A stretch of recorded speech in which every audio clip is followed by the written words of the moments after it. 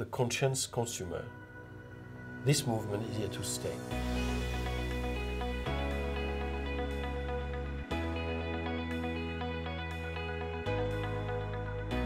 If you look at the point of view of millennials, for example, they want to know what is behind the brand, the values, what it does for society and community.